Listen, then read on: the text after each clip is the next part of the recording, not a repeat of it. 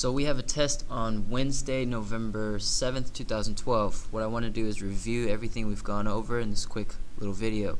So let's start off with the basics. We know that we have a triangle. In order to make a triangle, I need to use this theorem.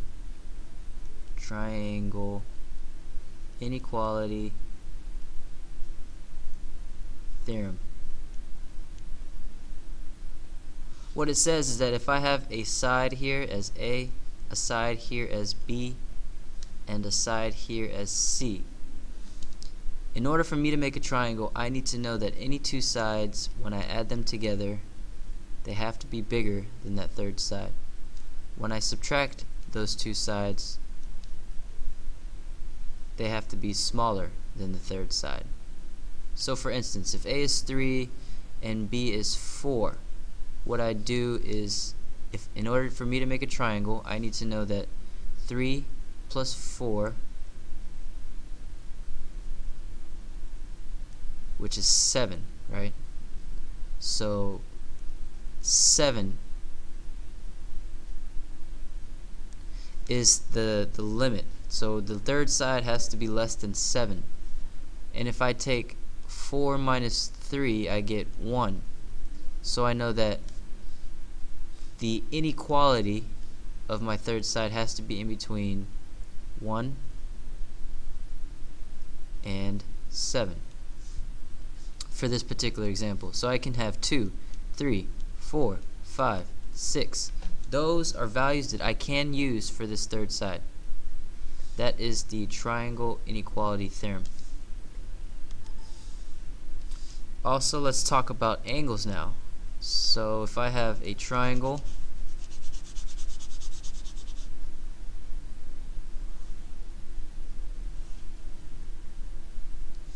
and I know the inside angles, for instance, let's say each one is 60. Those are interior angles. Now I have exterior angles. So if I extend the side out, I now have an angle outside the triangle. Well, if I know these two angles make a straight line, then 60 plus something gave me 180, and you should be thinking 120. So that exterior angle right here is 120. This exterior angle right here is 120. So we talk about interior and exterior angles.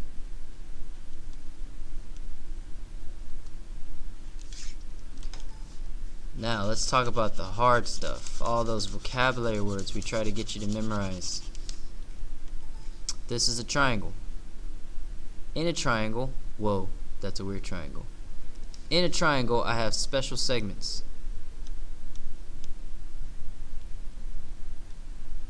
Special segments like an altitude, a perpendicular bisector, a median, and an angle bisector. You have to know the special segments. So in this triangle, an altitude is from the vertex to the opposite side at a 90-degree angle. That's what an altitude is.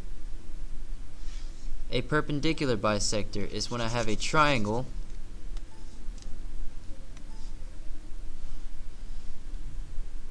I take a side, I bisect it, so I find the midpoint, and I draw a 90-degree angle.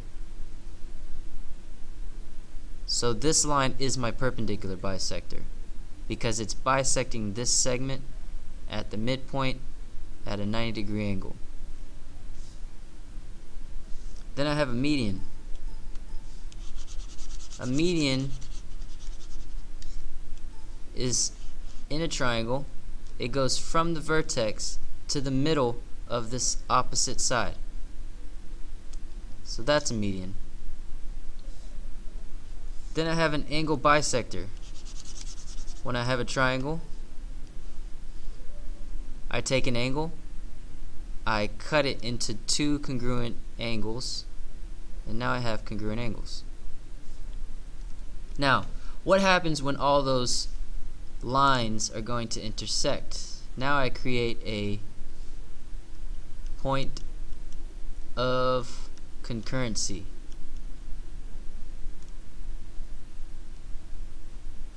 Altitudes. Whenever all of them cross, I get the orthocenter. Whenever all the perpendicular bisectors cross, I get the circumcenter.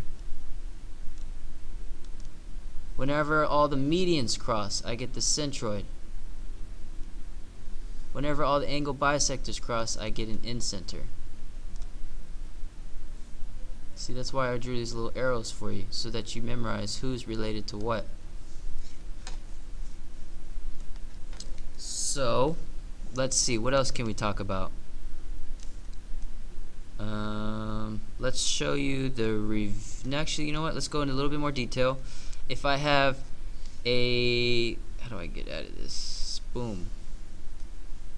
Boom. Now, if I have a triangle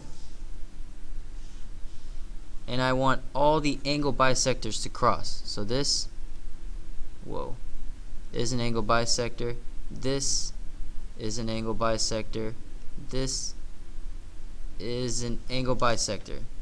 The characteristic, the property, the theorem of an angle bisector, whenever they cross, is called the incenter.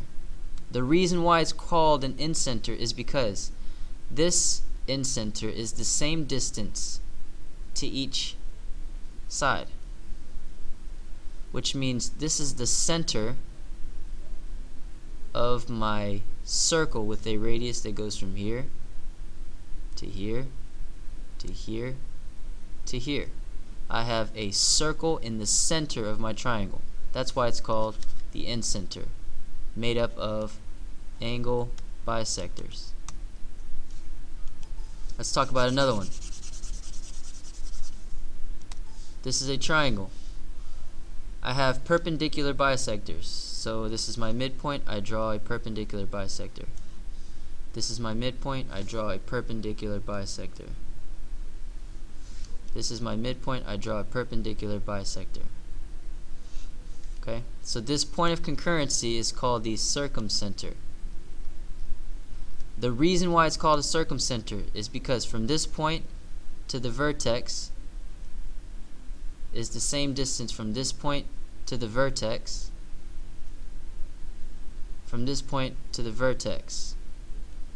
This is the center of my circle with a radius that touches the vertex and goes around the triangle. So this triangle is circumscribed about the circle. That's why it's called a circumcenter, made up of perpendicular bisectors. Let's do one more. Well, that was cool. So I have a triangle. A triangle made up of medians. I go from the midpoint to the opposite vertex, from the midpoint to the opposite vertex, from the midpoint to the opposite vertex. Whenever they cross, I create a centroid. The reason why this one's important is because if I were to take this triangle outside of the screen and put it on my finger, let's draw a little hand.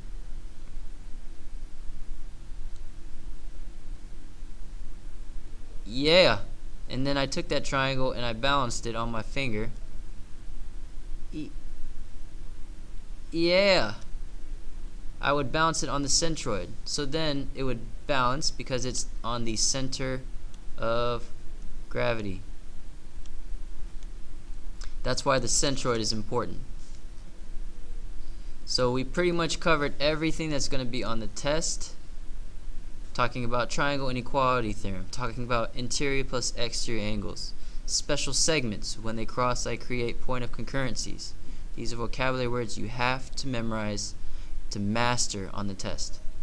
Good luck.